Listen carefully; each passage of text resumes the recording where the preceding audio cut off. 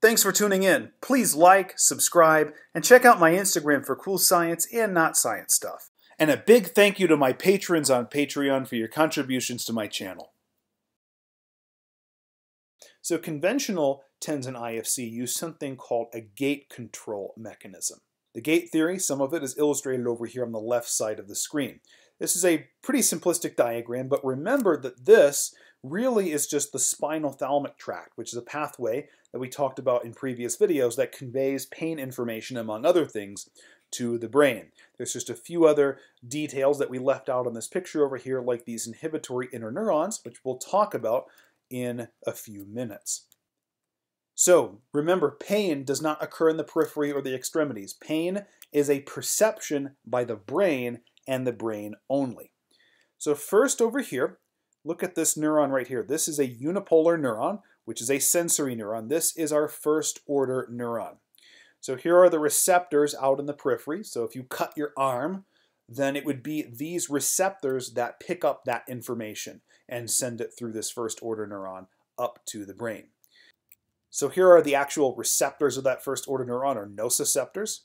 Here's the cell body of the first order neuron, and then in red here, this is the major axon of that first order neuron. Notice that this axon, the end of it's going to synapse with the cell body of the second order neuron, here also in red. The second order neuron is then going to carry information up to the thalamus, where it synapses with a third order neuron, and that takes information to other parts of the brain, and then pain is perceived. Now, how does this first order neuron send information through to the second order neuron? Well, the first order neuron activates or stimulates the second order neuron, and that's why we have this plus sign right here. The first order neuron activates the second order neuron.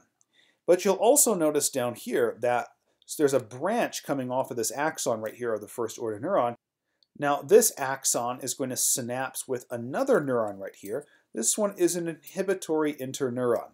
Now, the inhibitory interneuron, if it was activated, it can actually function to inhibit the second order neuron.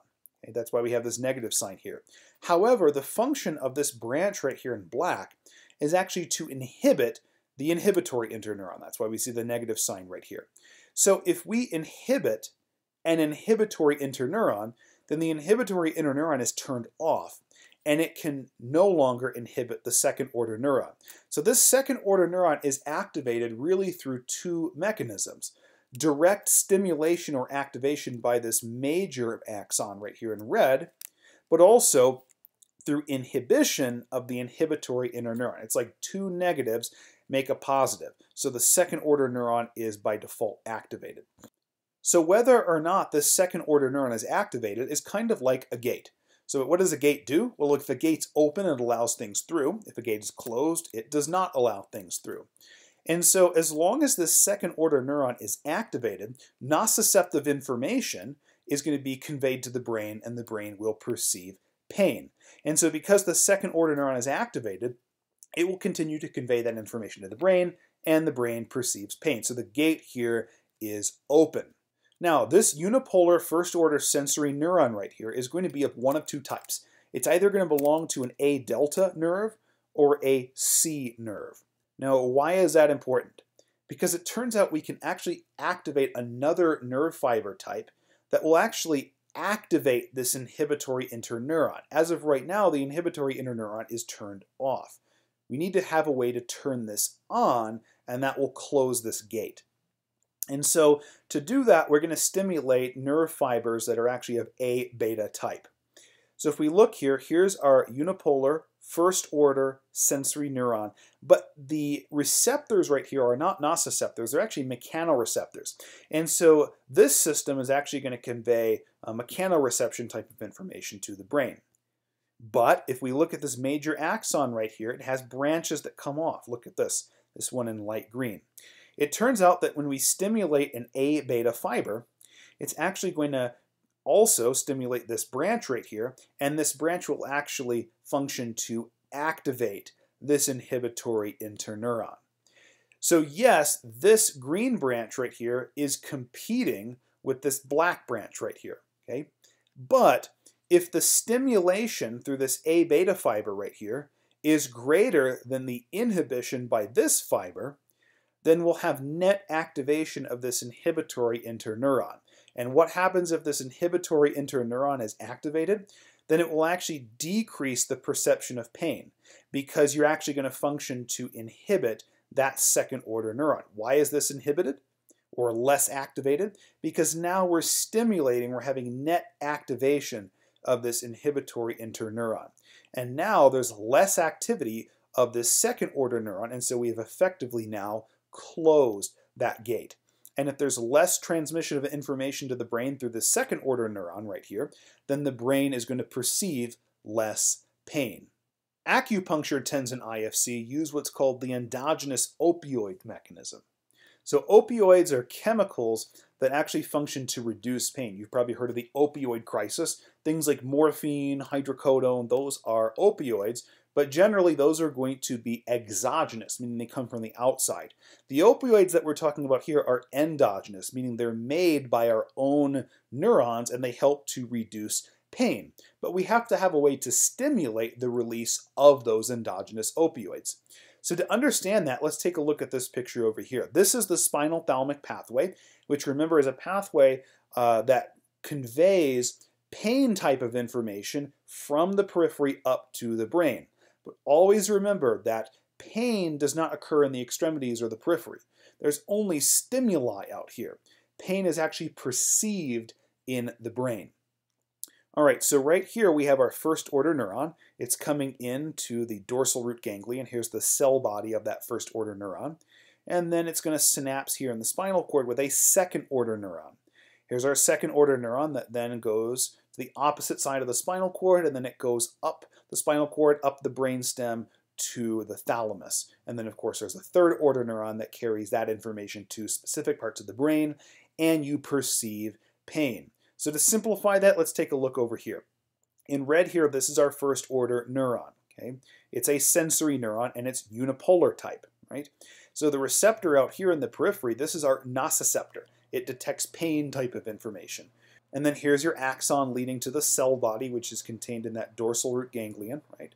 And then here's the axon that goes into the spinal cord, and you can see it synapses with the cell body of the second order neuron right here, okay? Now, how does the first order neuron convey information to that second order neuron? Well, the first order neuron activates or stimulates the second order neuron. That's why we see the plus sign here. So, similar to the gate theory, how would we decrease the perception of pain? Well, we'd need to have a way to kind of shut off, or at least inhibit to some extent, this second order neuron. And that's exactly what we're going to see. So as this nociceptive information is flowing up to the brain and the brain perceives pain, there's actually two regions of the brainstem over here that become activated. One's in the midbrain, one's in the medulla. I'll actually include that over here as well. In the midbrain, we actually have what's called the para-aqueductal gray matter, or the PAG. In the medulla, we have the nucleus raphe magnus, or NRM. Okay? So when the brain starts perceiving that pain, these two regions of the brainstem become activated. Okay? So why is this important? Because when the para-aqueductal gray matter and nucleus raphe magnus become activated, they activate these tracts right here. And these are descending tracts that actually function to inhibit pain. How do they inhibit pain? Well, it turns out that there's an inhibitory neuron right here in black. So how does the inhibitory neuron become activated? Well, these descending tracts from the PAG and the NRM activate this inhibitory interneuron. It turns out they do so by releasing serotonin. Serotonin binds to receptors on the cell body and the dendrites here, and that actually activates the inhibitory interneuron. And so when that inhibitory interneuron is activated, it then inhibits this second order neuron. And so you can see that the first order neuron right here, which is stimulatory or activating, is competing with this inhibitory interneuron. And so the more activity you have of this inhibitory interneuron, the less activity of that second order neuron that you're actually going to have. Now, how exactly does the inhibitory interneuron inhibit the second order neuron? Well, it does so through the release of endogenous opioids. So as soon as these descending tracts through serotonin activate the inhibitory interneuron, then the inhibitory interneuron inhibits the second order neuron by release of beta endorphin, met and leukenkephalins, and dynorphins. And these are three kinds of opioids that can inhibit this second-order neuron. And if there's less activity of the second-order neuron, then there's going to be less activity of the third-order neuron and less perception of pain, because perception of pain occurs in the brain and the brain only. Please make sure to like this video and subscribe to my channel for future videos and notifications. Thank you.